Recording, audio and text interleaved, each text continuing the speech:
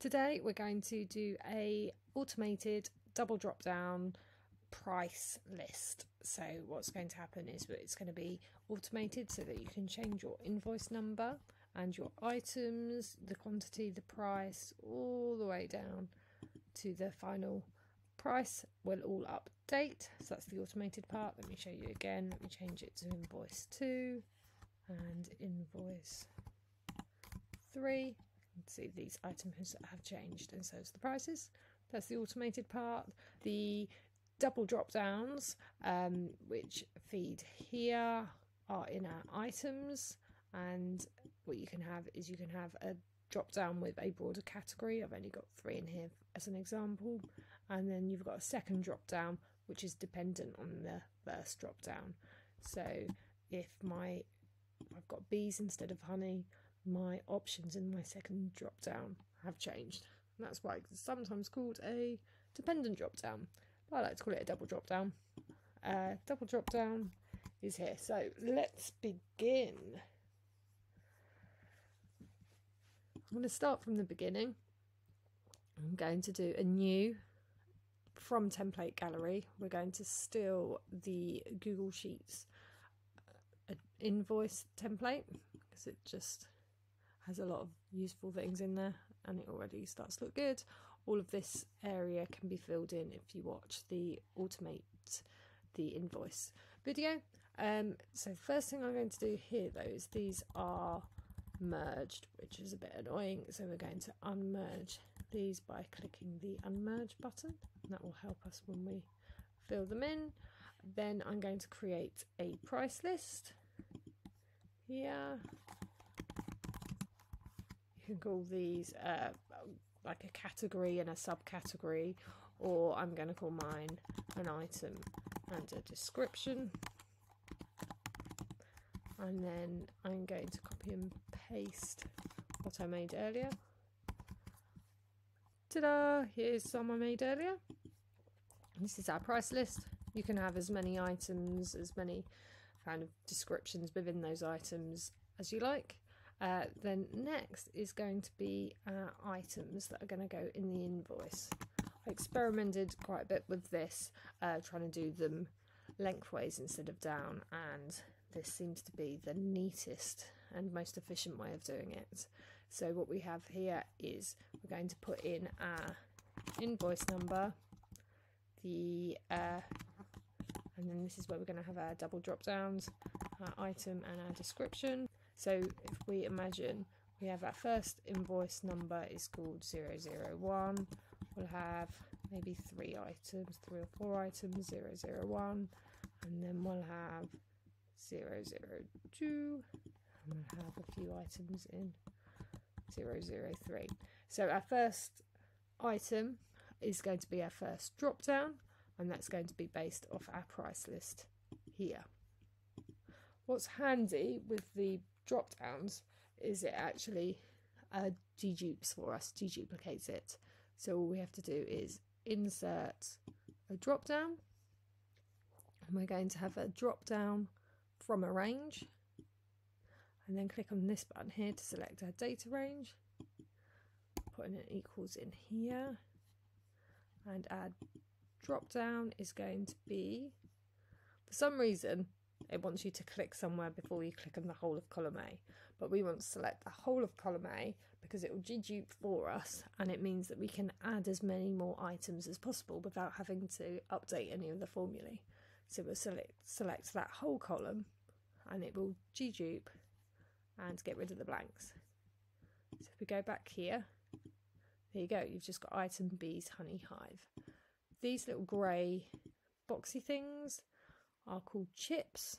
I prefer, instead of a chip, a little traditional arrow, and to show a warning rather than reject the input. And we can also apply that to the whole range, so not just to B2, but we can, let's bring it down to B25. So if we apply that from B down to B25, there you go, we've got our drop downs that we can use. Right, the next is our dependent drop down. So in here, where this is hive, we want our next one to be small, medium and large. Or if it was honey, we'd want it to be the options of sizes, and if it's bees, we want it to be a queen, a worker or a drone bee. So how do we get these to update automatically? The best way I think to do it is if along here we put the secondary drops. So our secondary drop will depend on our item here, whether it's hive, bees or honey. And we're going to say, we're going to use filter. Filter's a nice function, quite a new function. So we're going to filter our descriptions, so that whole of column B. We want anything in that column where the item is equal to the item here. Press enter on that. You can see that if this is hive, we have small, medium, large. If we have bees, it's our different worker bees. If it's honey, it's our different sizes. So that filter's worked really nicely. The only thing is it's going downwards. We want it to go across so that we can fit more in as we go down. So instead of having it going down, we want it to go across. So we want to transpose. So we just need to stick the word transpose, put the rest of it in brackets in here. Now we have our secondary drops, and we can copy these down. Let's copy them down to 25 because that's where our formula drops to.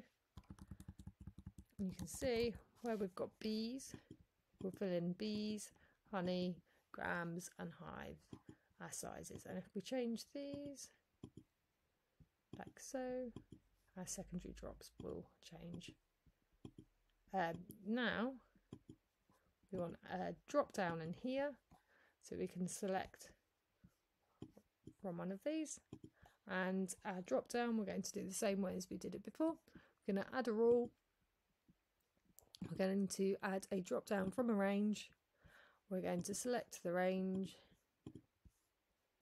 So if we're going to select it from F2 all the way to Z2, click OK, and we're going to do what we did before, which is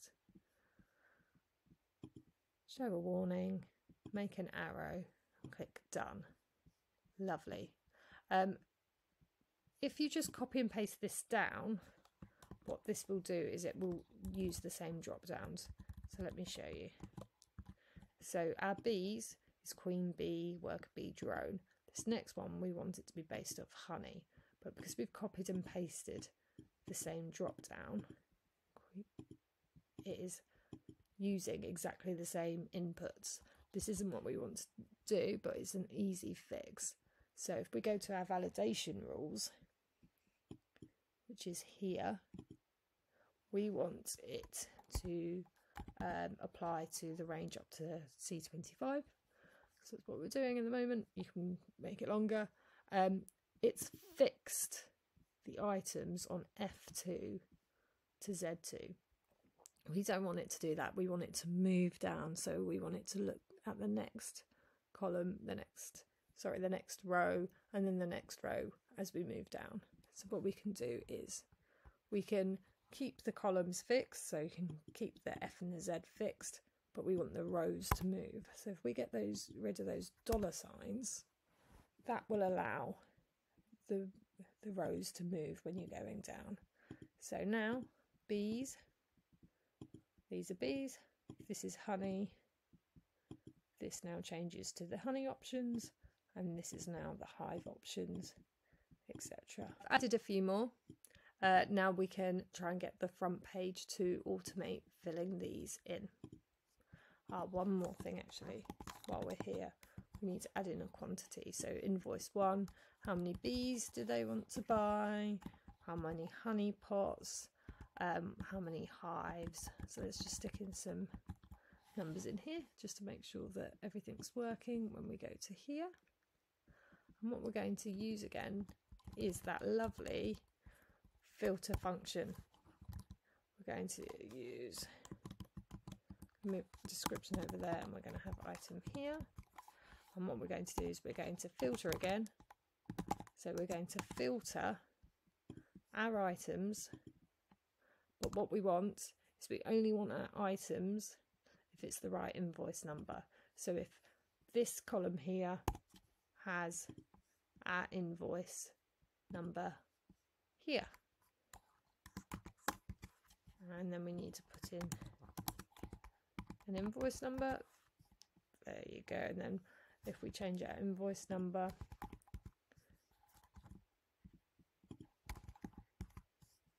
there you go, things get filled out for us. So that's the automated part. That's automated filling in the item. In order to do description, we're going to drag across. So instead of looking at column B, we're going to be looking at C for the description. But the invoice number is going to always be in column A, and we're always going to look at the invoice number in F12. So if we fix these, so function F4, and that's fixed, and then copy and paste that over to the right, and that will fill in that information. We can copy and paste it again, and we'll get the quantities. We cut and paste that across. Oh, I didn't like us cutting and pasting. It's got the formula. Let's do that. So this is now looking at column D, because the quantity was in column D, and then the price. The price we need to do a little bit differently, because that price is in our price list here. So our price list, in order to do that, we're going to do a VLOOKUP. So we're going to vertically look up our description within a price list. We're going to highlight all of that so that we can add more later and we don't have to update the formula. So we're going to update, not all of that, sorry, because we're looking at the description. We're going to look up the description, so queen bee, worker bee, not the item. So look up what we're looking up in there, and then we want the second column across. So this is 1, this is 2. So the second column across, so that it said perfect match, we have to write false. There you go. If you copy this down, there you go, the unit price for a worker bee, drone bee, and the honey. If we change our invoice, these should add up. But here we're getting an NA because it's trying to look up nothing and it can't find nothing in the VLOOKUP. So we've got an easy way of cleaning this up. It's called, this is an error. So we're going to say if there's an error, so if error, based on that formula, then give me nothing. So give me double quotes with nothing in it. It says give me nothing. If I copy that, paste it down,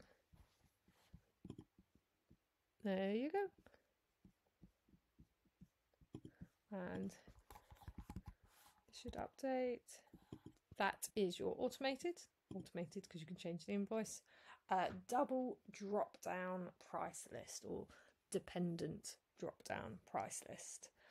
If you need to add in more lines here, you can do that. If you need to add in more prices, you can do that, and it should feed through automatically. Hopefully you followed everything, but you can always download the free template from bloomfieldsanalysis.com/sting. So next time we're going to print out loads of invoices. We're going to use the app script in order to do that, which, because nobody really wants to learn the code for app script, we're going to get ChatGPT to write the app script for us, which is quite a cool new tool, really. If you haven't played with it yet, then it'd be nice to show you what it can do for Google Sheets. Okay, thank you. Bye.